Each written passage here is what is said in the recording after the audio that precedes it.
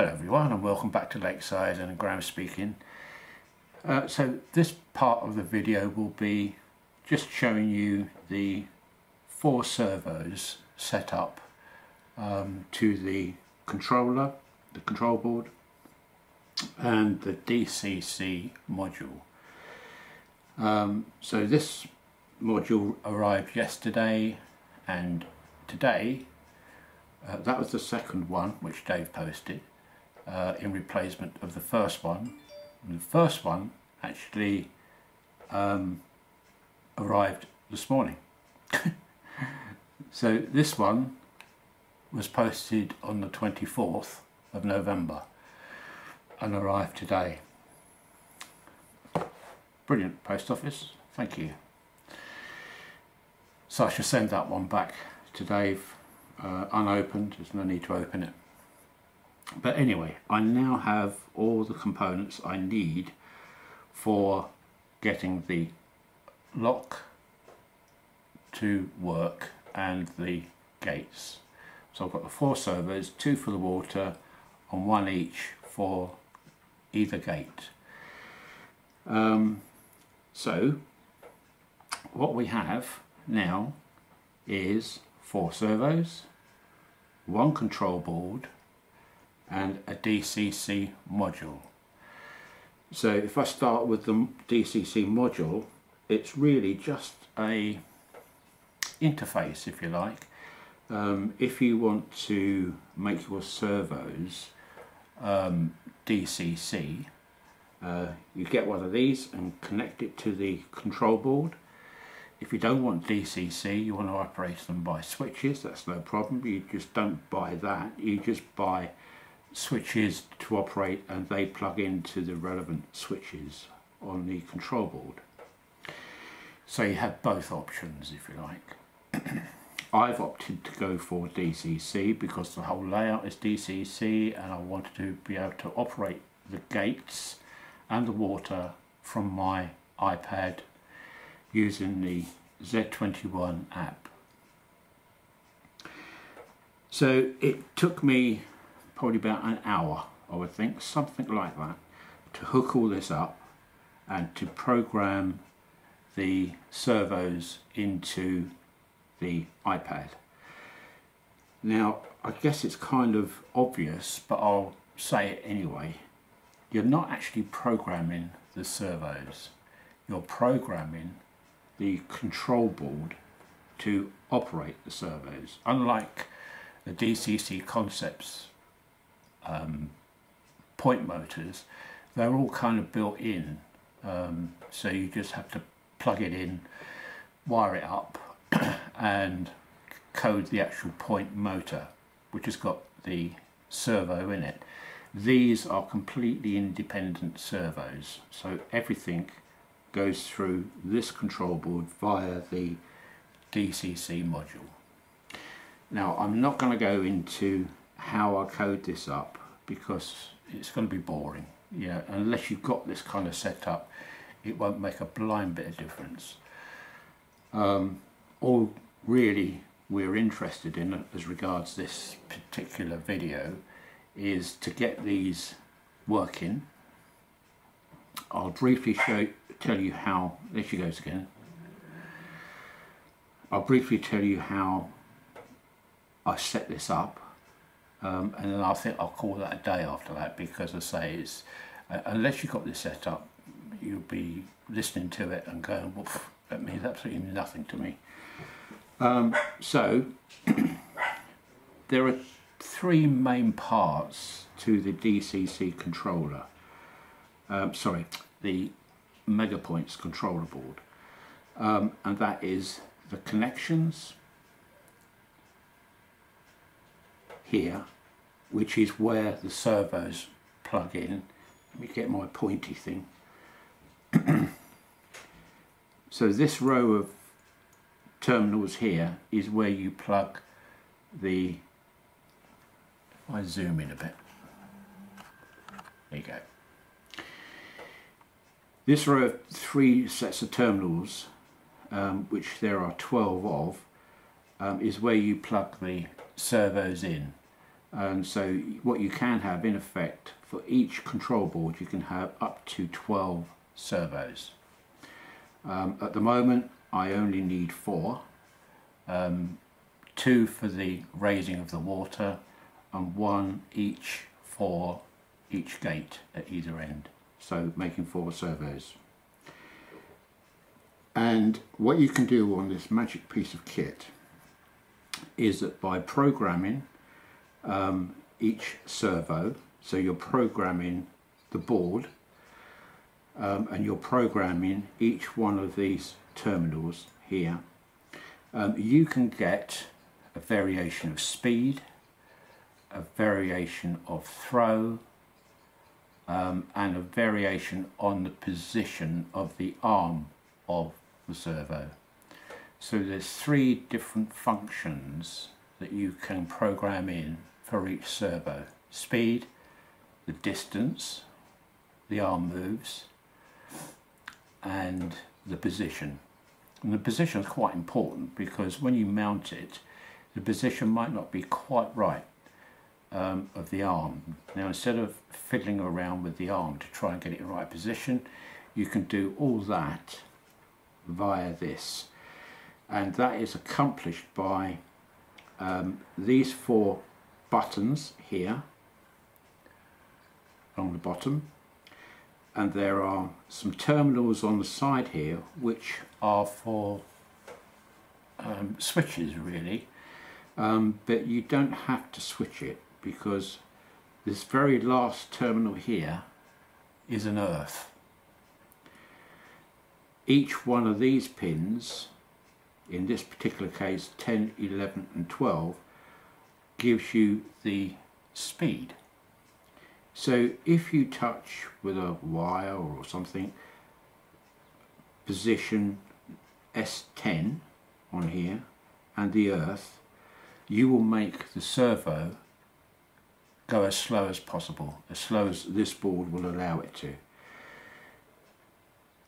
This terminal, the middle terminal, gives it medium speed, and the last terminal here, S12, gives it the fast speed.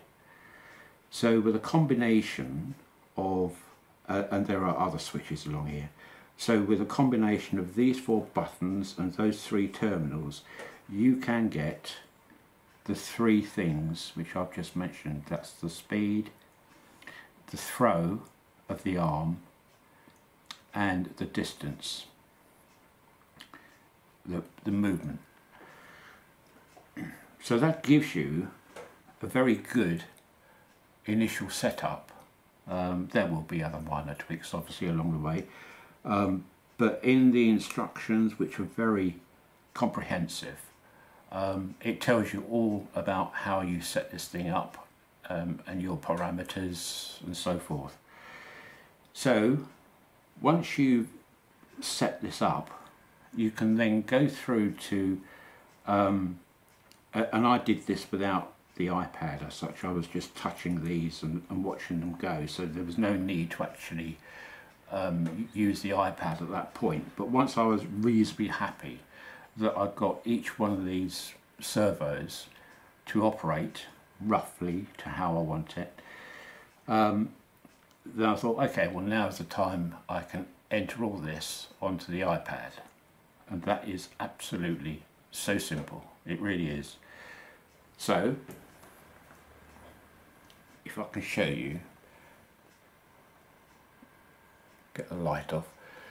All I've used at the moment are 4 point symbols, and I've just coded those in from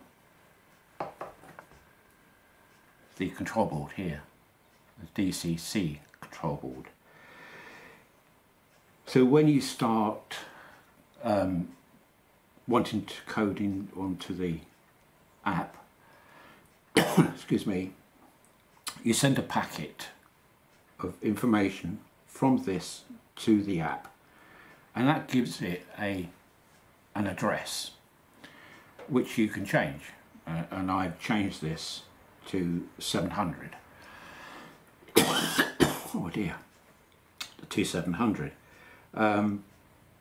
So that's the base number, DCC address for this particular control board. The one on the elevator or the lift is on 600. So I won't get any crossovers when I operate this. The lift goes up and down. So if that is 700, then the very first can't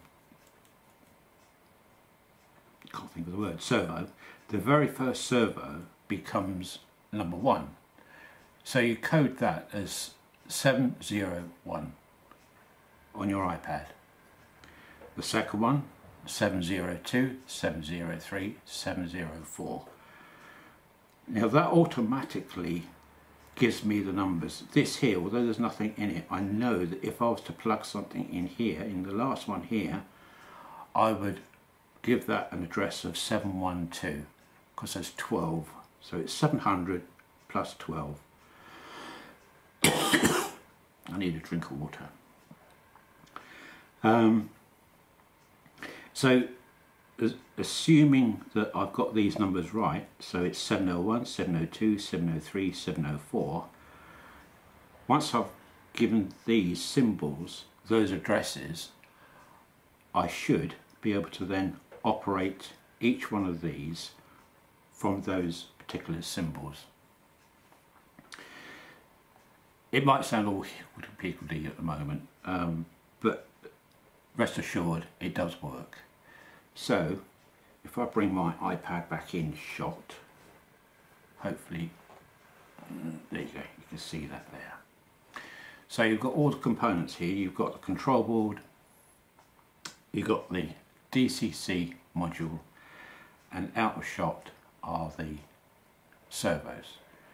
So this is plugged into number 1. So if I operate this point,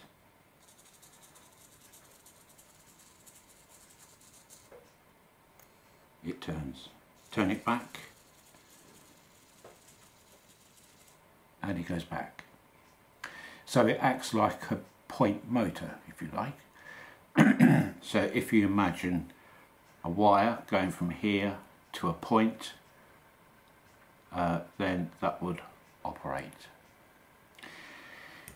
Likewise with number 2, here's number 2, so if I press number 2, then that operates. And back, like so. Now the thing is, with the water, I want both these two, 1 and 2, to operate at the same time, and they need to be going in the correct direction. Now I haven't set those up yet, obviously, because it's not in the unit I've made up.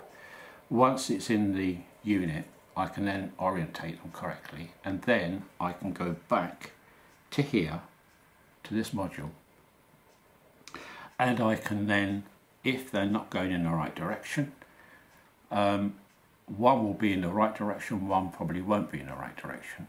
I can change this one to go in the right direction, plus, although they're on 2 different addresses, 701, 702, I can make both those operate at the same time. So I don't have to have 2 icons here. I can just have 1 icon and it will change or operate both those 2 servos at the same time and in the correct orientation. So I can put that in any way I want in the lock I built, and I can change the orientation from here. That's handy. With the gates, exactly the same. So these, if you imagine these are going to be operating the gates, I don't need these operating at the same time. I want these operating one at a time. So I will have an icon on my iPad for this one and an icon on my iPad for that one, so I can raise and lower each one individually. That really is about it at the moment as regards a very, very basic setup of what I've got so far. Now what I've got to do is to, I haven't built the gates yet, but as you know, I have built this. Let's just zoom back out. Wrong way. I have built this, so now I can start putting together these two servos underneath to raise the water up and lower it like that.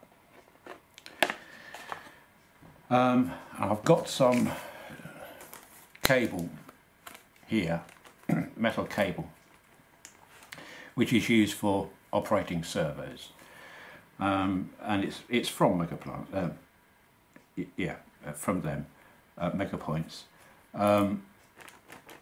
I did say Megaplants, and Megaplants is a big nursery near us, so it's Megapoints.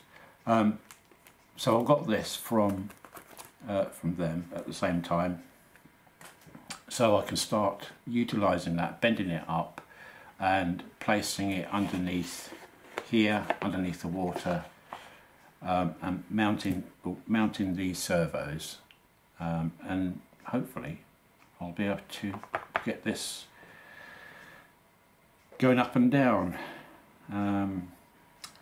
I guess probably the thing I'm going to have to consider now when I mount it is the length of the arm, because at the moment all I know is that I need it to go up to about there and down to about there, which isn't a huge amount.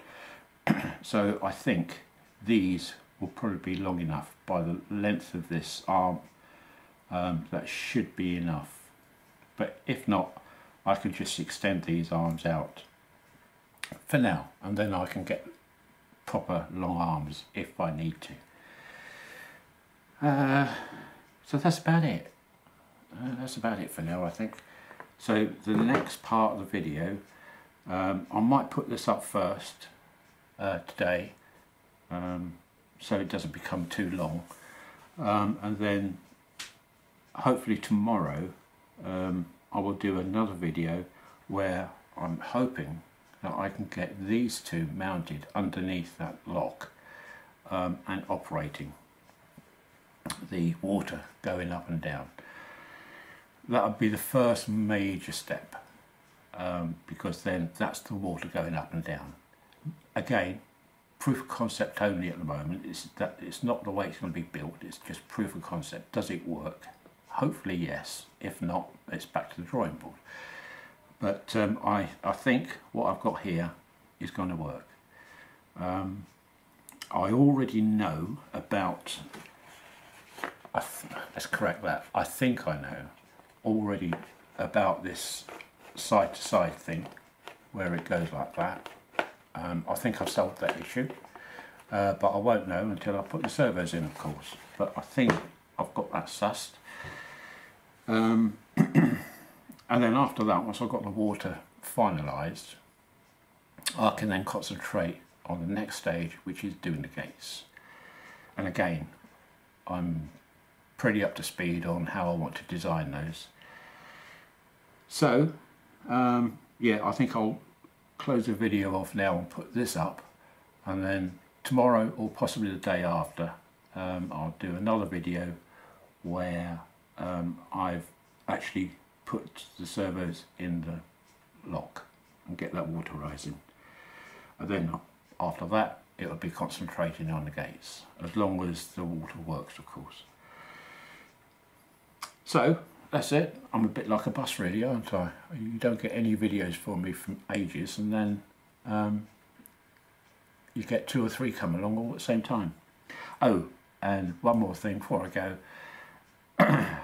I looked at the comments on the previous video, which was concerning the King class loco, and it did sound like, when I rewound it, that I said that I bought this for Hazel. I didn't actually say that, but that's how it sounded. What I did say was that I bought this and it's from Hazel. So no, I didn't buy it for Hazel. I bought it for me, but it's from Hazel. So sorry about that, my mispunctuation, I guess. So that's it, and hopefully that's a little bit more of a breakthrough for the lock, and hopefully I can get this thing up and running for today, or tomorrow or the day after. I've got to put some decorations up, get the tree down and so forth, so that comes first and then I can get back to this. Okay, bye for now, and I'll speak to you again in a day or so. Okay, bye for now.